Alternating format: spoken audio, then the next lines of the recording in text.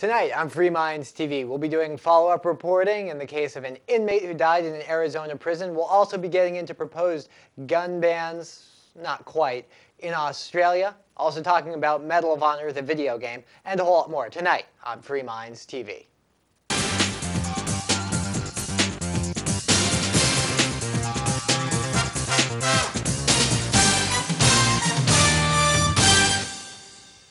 Welcome to episode 174 of Free Minds TV, where we challenge you, the viewer, to think outside the box. As always, it is Toby here with you. And Nick. And Nick, it only took us 89 episodes, but our set... Nearly 2 years. Nearly 2 years. The turning of a new decade. Yes.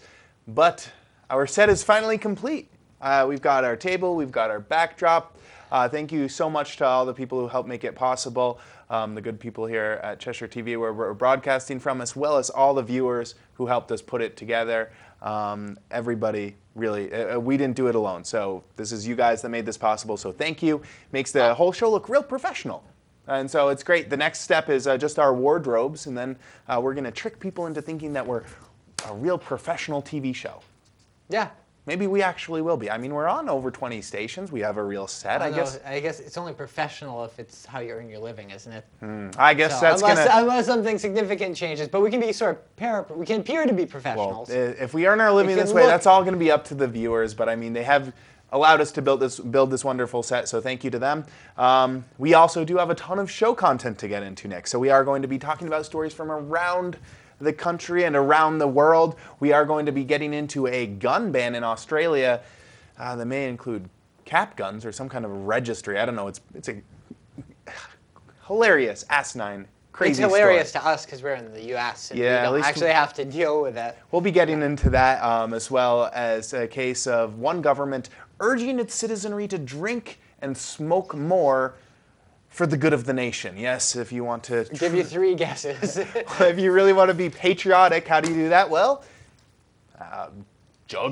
guzzle a thing of vodka and maybe smoke a carton of cigarettes. Which country is it? We'll be getting into that. But first, we do want to do a follow-up story. I think we reported on this some time back. This coming from Arizona, where an inmate died. Yes, inmate Marisa Powell was kept out in an outdoor cage in the desert for hours in 2009 until she died, according to the Perryville prison officials. But the Maricopa County Attorney's Office on Wednesday decided not to prosecute anyone in the case, saying the evidence isn't there and there are too many conflicting statements in order to press charges against anyone.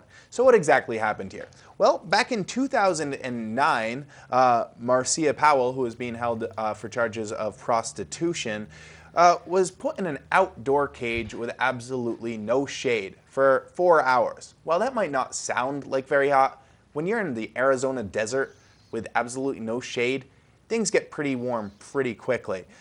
She was out there for 4 hours, the maximum time allotted for such an outdoor cage, which have since been banned. It was only 2 hours at the time, but she was there for double time. Her core body temperature was 108 degrees when she was finally taken out of the outdoor cage that she was being put in. Her eyeballs were dry, her mouth was parched, said Donna Ham, an inmate rights activist. The state's medical examiner office listed Powell's official cause of death as dehydration and said she had numerous first and second degree burns on her face and body from being put in the direct sunlight with absolutely no shade.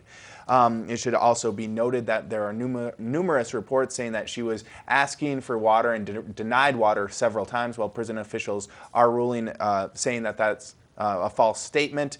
The state's medical examiner's office say that she was very dehydrated and had no hydration while she was out there. The ADC representative disciplined the 16 individuals involved in the Powell incident. 2 quit in lieu of being fired, 3 were fired, and 10 others were suspended. Ham told CBS 5 News, Ham, the activist rights person here, said there will be no civil lawsuit because Powell had no family to pursue any kind of a civil lawsuit. So everybody who was involved with this, some of them had slap on the wrist, some of them lost their jobs. Marisa Powell was cooked to death. She died while being put in the hands of the state for a victimless crime, and no one's facing any charges here, Nick. Now, this is the same prosecutor's office that routinely will go after people for leaving a dog in the car for too long, or leaving a kid in a car. Those people go to jail. Yet if you put someone in the desert heat for hours until they literally cook to death, there's no charges filed. Yeah, I mean, if you look, even in a situation where people are being kept as prisoners, if you were to, I think the heat to some extent, I think people might think, oh, well, she just overheated. Well, what if it had been freezing cold outside? I mean, if this was done to, say, American POWs, as it was in some cases in history in places like Korea, where you're left outside to die of exposure in a cage, typically in those cases, if we were capable of it, the guards were tried and then promptly shot, because that's considered a war crime. You're basically killing people who are just supposed to be prisoners. They haven't been sentenced to death. They've just been sentenced to be held in prison, rightly or wrongly, for a certain period of time until, in the case of a war, till the war is over. In the case of somebody who's been convicted of a relatively minor offense, until they've served the entirety of their sentence, which might be a year, it might be 2 years. It's certainly not the rest of their lives with a much shorter, abbreviated end to their life. Not only that, but a death sentence probably would have been much better, because at least she could have had a peaceful death with a firing squad or something, rather than a gas being chamber cooked lethal to death. injection is a much better way to go than being left to die For 4 hours, slowly and cooking in Arizona, and I mean, we're boiling. not talking about like it was 85 and she wasn't in very good health anyway, and she happened to die. I mean, in places like, from what I've heard about places like Phoenix, it can easily be 115 degrees. I mean, her core body temperature was over 108 degrees, so it's about warm as humane as locking somebody outside when it's 20 below outside and seeing if they survive. And yet no one faces charges for this. You can just pass the buck until no one's responsible. I mean, it just seems so egregious, especially, I mean, there was no victim in her crimes. I mean, even if she was some kind of a horrible rapist or murderer, this wouldn't be right. But she wasn't. She was, I guess, from what the story here says, a kind of a low-life prostitute, earning her living, selling her body for sex, which our stance on Free Minds TV is, while it's not a good idea, there's no victim here, so it shouldn't be a crime. So certainly not one that's punishable by death. A torturous death. I mean, it just seems crazy here. Same prosecutors will go after you if you lock your dog in a car and it doesn't die. No harm, no foul. I mean, you're being inhumane to your dog. Yet if the state does it to a woman and she boils to death, oh, whatever. We're all on the same team here. There's too many conflicting statements. All the guards are teaming up together. That is part of the problem, is that when you're talking about abuses in the criminal justice system, whether it's in the police force, in the courts, or in the prisons, they're all really part of the criminal justice system. And that's why there is, I think, a certain reluctance to see people like police officers or prison guards charged. When people who work for other government institutions outside the criminal justice system, while they're still not really accountable in the same way that us regular private citizens are in reality, I think that they are somewhat more accountable than people in government who work directly for the criminal justice system, because basically they work for the same employer. The same person cuts the judge's checks, cuts the guards' checks. In the end, they're really all basically working as part of the same system in the same industry, if you will. Right. I mean, the very least, if they couldn't get any kind of charges that would stick because all the inmates are backing each other up, seems to be what's going on here. All the inmates are saying, well, that's not what, I don't know what happened. I don't know what happened, so no one wants to talk, essentially. There's always negligence. At the very least, there's the negligence. They had a duty of care. They neglected their duty. So anyways, it's stories like this that just get under my skin, because it shines the light on how unfair the system really is. Anyways, we do need to move along. We do need to go over to the land down under, way over. Where's that? It's kind of behind you. Behind me, down here. It's down there, way below Japan. Down by my butt.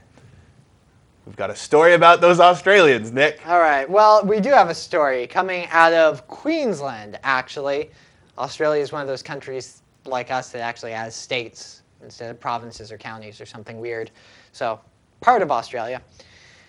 And in Queensland State, the Queensland State government is looking to make any item which appears, basically looks like a gun, it must be licensed under several changes to the Weapons Act, which apparently is a piece of legislation in that state. Even guns made out of materials as unlikely as soap or plastic may have to be kept under lock and key if they could, quote, reasonably be taken to be a weapon. And that's very vague language, especially when you're dealing with a society that, much more so than in the United States, you're probably dealing with people who, as a whole, the average person on the street is probably more afraid of guns, less familiar with firearms from a technical perspective, and a lot of people are really stupid in what they'll identify as a real gun and what they won't. I mean, obviously, if you're dealing with something that's a real-to-life, one-to-one replica that looks like it's made out of actual materials, it would be difficult for anybody to tell the difference without actually examining it up close. But even something like, there's a fly in here, I'm sorry, it's not cooperating. Even something like a squirt gun in many cases can be confused by some people to be a real gun because they don't really know very much about guns. So what's reasonable? What's a reasonable copy of a firearm? Well, certainly if you take off that little orange tip, I mean, there's a ton of guns out there. Your regular basic cap gun looks like a real gun. Kind of, except that somebody with at least decent vision can tell that it's made of plastic.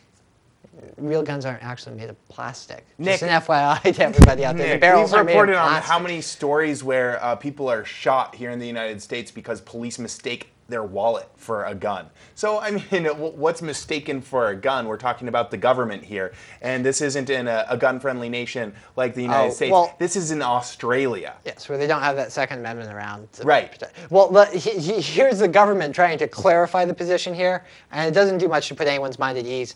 The government position, and this is just, they quote, a government source, they don't name a person, quote, if it looks like a gun and feels like a gun, it will have to be licensed, said the government source. We just want to know where they are. They just want to know, Nick. Why? They want to know where all the toy guns in the world are. The reporting here from the Courier Mail says it is unclear how the draft affects toy guns. So obviously very vague. How realistic does it have to be? It's not really being spelled out by the legislation. It's going to be arbitrary. It's going to be arbitrary enforcement is the problem here. It's going to be up to a judge to determine whether it was reasonably close to So being it's going to legal. be just another reason that they can go after people. And this isn't some piddly little like $50 fine if you don't register your fake gun. Failure to license an imitation weapon will carry a maximum $4,500 fine. I don't know if that's Australian or US dollars. Under the proposals, an incorrect storage carries a penalty of $750. Is there such a thing as incorrect storage of a toy gun? Fake gun. It has to be under lock and key? Huh. Yeah. Well, you don't want the kids to get a hold of it in case they shoot themselves, right? With a fake gun. Yeah, this can be dangerous. The gun that doesn't actually work as a firearm. I guess this legislation is also imposing restrictions on the ownership of laser pointers. Yeah. Tougher penalties for selling items such as crossbows, bulletproof vests, and knuckle busters, dusters, whatever they're calling it in Australia, without the appropriate license. Nick, why can't I put on a bulletproof vest without a license? It's a good question. Well, they're talking about selling them. Right. Well, obviously I gotta buy it, right? Or I could steal it, I guess. But that's also a crime. Yeah, so the laser pointers, I don't really get. I guess the argument with the bulletproof vest is that it could assist criminals in committing a crime. Or I could want to wear it because I'm paranoid and I want to feel safe. Right, because you can't actually own many guns that are useful for self-defense in Australia, so you want to just try to stop the bullets from hitting your body. Well, you're not even, and I think if someone mugs you in a place like Australia, you're not even allowed to fisticuffs back. In the UK, well, I don't know about Australia. Largely, it's probably not that far, but in the UK, that's the case. People have been charged for defending themselves. So, I mean, you should at least be allowed to have a bulletproof vest, but no. We're the government. We know best. We license your toy guns, put them under lock and key, and don't ever think about putting on a bulletproof vest because we're the government, Nick, and we want to know where your toy guns are. Well, largely in the UK, I guess a lot of the police forces actually, they're more concerned about stab protection, so they carry stab-resistant vests because, well, criminals in Australia, they typically, or rather in the UK, either place really. You can still kind of own guns in Australia, though. Criminals in those places where guns have been outlawed for the general law-abiding population, well, criminals there don't really need to carry guns because the populace has been disarmed at this point in places like the UK to where they can't even carry a knife for self-protection or defend themselves with their hands in some cases. So they don't actually need to up the ante to a gun. They'll just stab you. Well, that's nice. Because always like a good stabbing. Anyways, Nick, we do need to move on. When we come back, we're going to be talking about Medal of Honor. It's got some people up in arms, Nick, to the point. Not the Medal of Honor, but Medal of Honor, the video game. Okay. Is there the, oh no, It's not like the not the medal. military decoration. Right, the video game. The video game, you know, shooting people in a war Well, sometimes combat there's stories zone. about the Medal of Honor. That's true, that's true. We're going to be talking about the video game and how it has been banned on military bases for a certain, we'll be getting into that. Why has a video game depicting violence been banned on U.S. military bases, and why do some people want to push the ban farther? We'll also be getting into that story about which government wants you to drink and smoke more to be patriotic. Stay tuned, we'll be right back. This is Free Minds TV. Thank you, Spencer. This is Mark Edge from Free Talk Live, and you're watching Free Minds TV.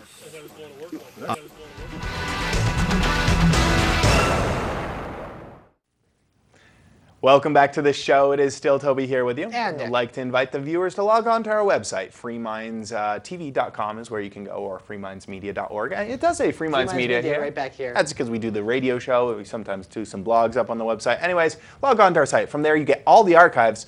Like we said, we were discussing this set, episode 85. So that means there's hundreds, if you're a first-time viewer, there's 173 other episodes out there where we started out the show without a table, then we upgraded to a card table. By the time you came along, Nick, I think we had built something out of plywood. It didn't work too well. It was enormous, and then we ended up going back to the card back table. to the card table.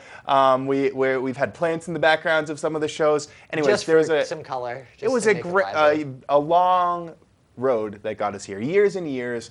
All those archives, not only of the TV show, also the radio show archives are all up there. Episode 100 of the radio show of us celebrating being on terrestrial radio next week, actually, Nick. So the other 99 episodes, plus all the podcasts before, so much content, hundreds and hundreds of hours. It's now all for free. You used to have to pay for it, not anymore. Free Minds Media, freemindstv.com, either or. Anyways, Nick, we do need to move along. We've got a ton more to get into. We're going to be talking about Medal of Honor video game, why it's banned on U.S. military bases. But first, I came across a story that it made me chuckle. This is coming from the Orange News. Russian finance minister has urged his countrymen and women to support the country by what? Drinking and smoking more. Yes, Alex Kudrin called for an increased consumption of tobacco and alcohol in a bid to boost the state's revenue.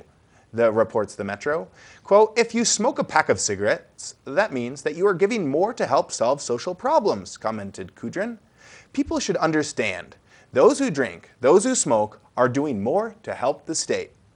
Russian is noted for its high consumption of both cigarettes and tobacco, as well as the lowest duties on cigarettes in all of Europe.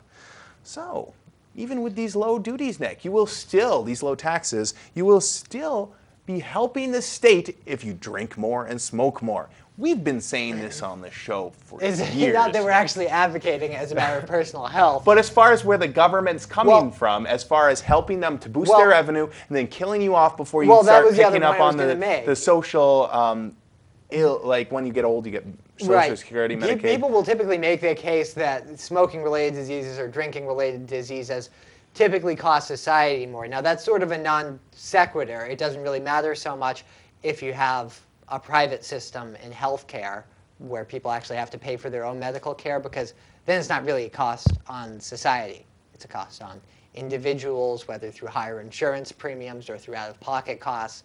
So what it costs an individual, I don't really consider that a societal cost anyway.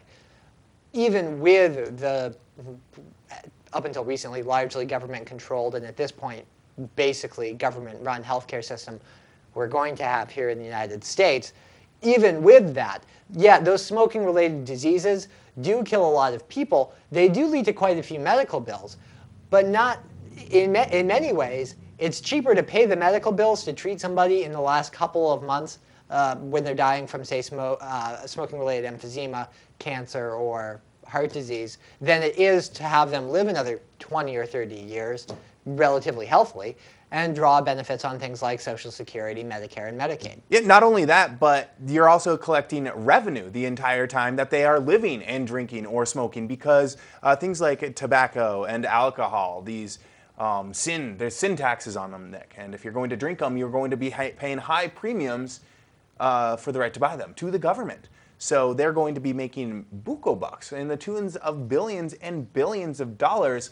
I mean, we've talked about on the state how, in a sense, smokers should be thanked for allowing education to take place in some circumstances. I mean, so much of this tax money that's generated that pays for the public schools out there is smokers and drinkers.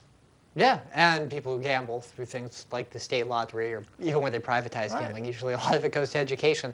So it's not to say that those are good activities. No, we're never advocating them, but we're trying to get away from this demonization of saying you're the low scum of society. Well, in a sense, actually, they're also the people that make society turn. Yeah, or at least government largesse. They're paying for a lot of these services that people blame smokers and so if you're a small government person like us, we should be advocating people quit smoking and drinking and all sorts of sin taxes because that only helps to propagate the bloated big government syndrome. Yes? Yeah. All right. So sort of. They'll just tax something else. They're already looking at expanding taxes on things like, sugary drinks. And in many cases, fruit juice cocktail, is subject to higher taxes than it used to be. Anyways, the point of this... Well, but special taxes because it's a sin tax on sugar. The point of this story is, though, one of the highest taxed items is cigarettes, is tobacco. And I just found it humorous to actually find a government that admits that and says, yes, smoke and drink more because we are poor. Well, I think some of the other government officials were saying, no, that it's not a good idea. Well, in this article, but the finance minister thinks it's great. Well, of course, he's the one who has to deal with finances. I guess they're just not as politically correct in Russia.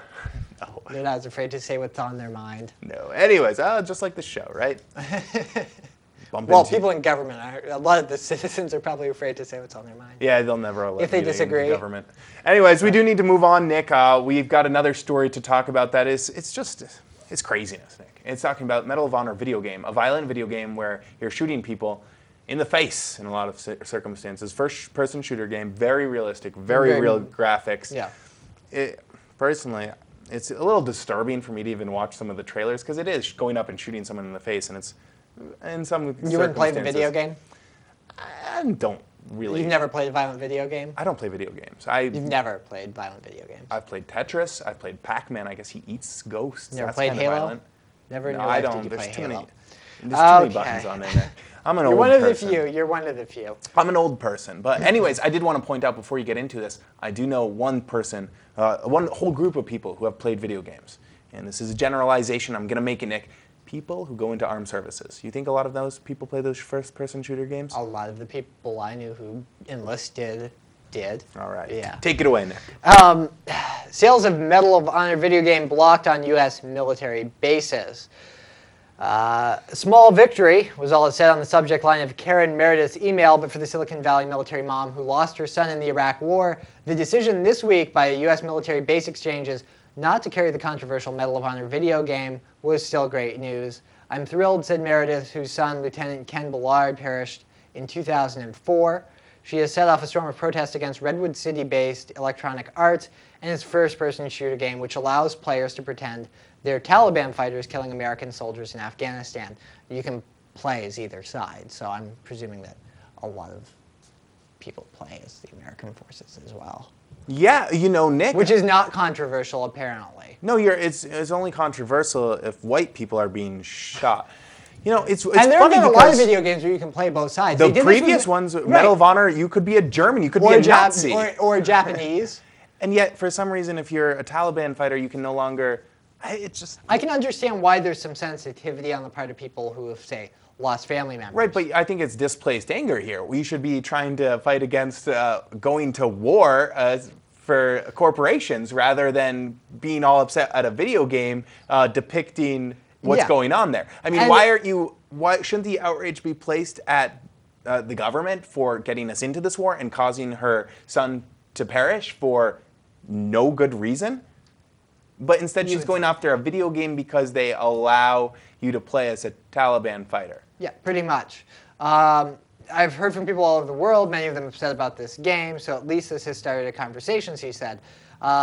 They point out that a lot of U.S. military personnel actually defend the game and think it's kind of a stupid ban. Well, yeah, it's probably a lot of them got into the military because they loved these first-person shooter games. Well, and I think particularly the Air Force actually looks to kids who play games a lot to recruit. You know, it's funny. And they've actually, I forget the name of the video game, but I think the Army actually released one, American Soldier or something like that. It wasn't all that great. No, there wasn't very much shooting involved at all.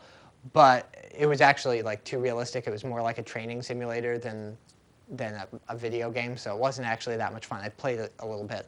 But they released that as a recruiting tool.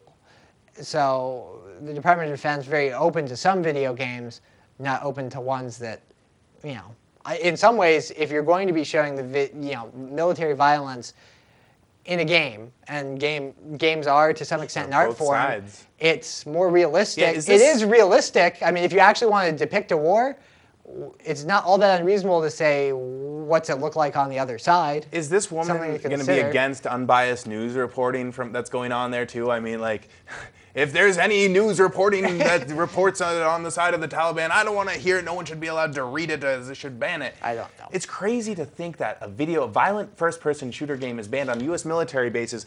Yet these same people are the same people who actually do go out there and shoot people in the face for real. Don't play the game. That's your just do it job. for real. I mean, that's the military's job, is to basically enact violence against people in real life. So my problem, Nick, is I'm failing to connect the dots on what exactly is wrong here, except some overly emotional mother who's displaced her anger on the part of, what is it, some video game company. It doesn't actually do all that much. It's mostly a symbolic ban is largely what this is, because the Army and Air Force post exchanges aren't going to sell it on base. People living on base can still order the games at places like GameStop, as one named in here. They're just going to ship the games to the nearest store that's off base, and then these military personnel can pick it up and bring it back onto base and play it. It's not a ban. It's not saying military personnel can't play the game, own the game. Well, I don't think this woman's done, Nick. She's going to continue and try. She's going to continue, but it's unlikely that it's going to go anywhere. The U.S. military, I wouldn't have thought it would go this far, Nick. But the U.S. military has basically unrestricted power to do whatever it wants to military personnel on bases. Still seems and they silly, haven't even banned the game. Doesn't it still They seem don't have to silly? worry about First Amendment restrictions. Okay, it does. It is silly. But if the Department of Defense isn't going to actually out and out ban the game, which from what I'm reading, it's just a ban on sales at the post exchanges, which are basically government run.